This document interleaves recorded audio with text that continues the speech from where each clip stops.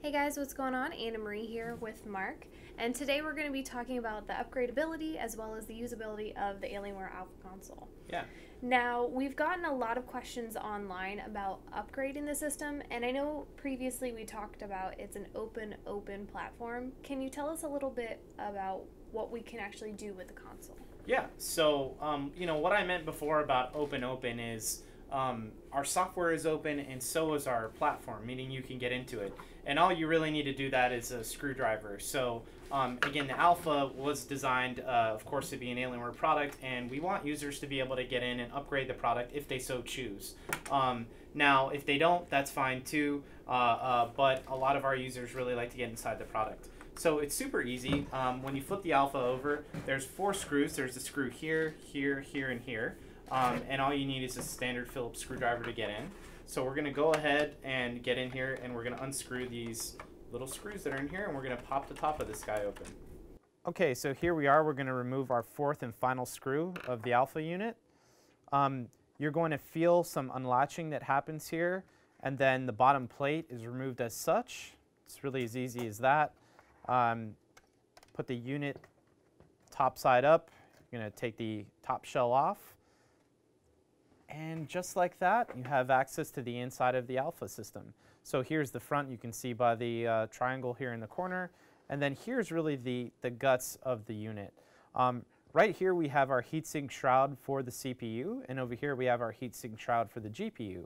They're super easy to get into. As you can see, there's 2 arrows here basically going this way. All you have to do is pinch this in the center, and off comes the shroud, the Heatsink Shroud.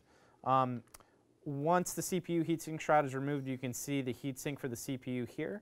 Replacing and upgrading the CPU is a snap. You just really want to unscrew these 4 bolts right here.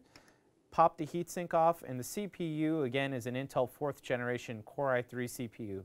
So in the Alpha, we use the latest and greatest, unlike the next-gen consoles that are out there in the market. So this CPU is definitely great for gaming, super easy to upgrade, as you can see in the Alpha very quickly. You don't need any tools to remove this excellent heatsink shroud, so we're just going to move it off to the side there. Right here you can see the memory.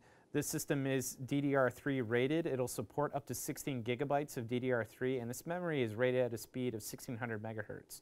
So there's two DIMM slots here for the memory. Removing the memory is easy as well. You're just going to unlatch them from here. It'll pop it open. You just slide it out like that, and then you can replace it with memory that you find in the market. This is mobile-based memory, so you definitely want to make sure that you're getting the right memory before you go out there and buy it. Over here we have our GPU Heatsink Shroud, and we're going to remove it the same way we did our CPU Heatsink Shroud, and it's connected right up there. Again, really easy to take apart. The GPU that's in this system is based on NVIDIA's Maxwell architecture. So Alienware, we worked with NVIDIA on developing a custom solution for this box.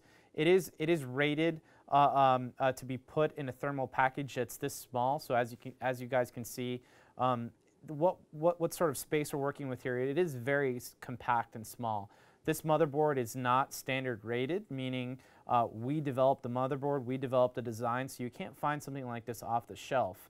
The GPU is, of course, focused around, like I said, Maxwell, and there's certain benefits to the Maxwell architecture, those being, of course, improved balance workloading, a boost in IPC frequency, and, of course, logic partitioning that's happening on the die itself. What users can expect really out of Maxwell, the most or the biggest performance improvement they can expect is a best-in-class performance per watt story. So no other GPU on the planet is going to give you the per wattage horsepower that you will find in the Maxwell architecture. And then last but not least, right here we have our Intel wireless adapter.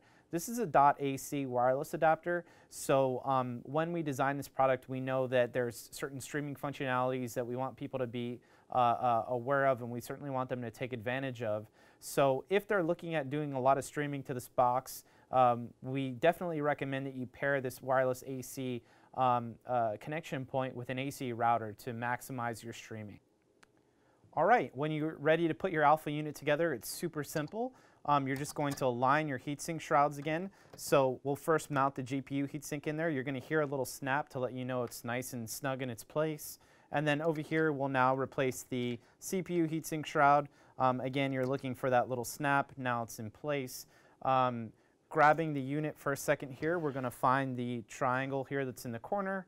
And then here is our bottom plate. We're going to align triangle to triangle. Pretty simple. Going to put it in like that. We are going to then mount our top cover to the unit. You're going to hear some clicking and snapping as the system basically gets put back in its place. Then you're going to flop it over and connect our 4 screws in the corners, and that's it. The Alpha unit is back together.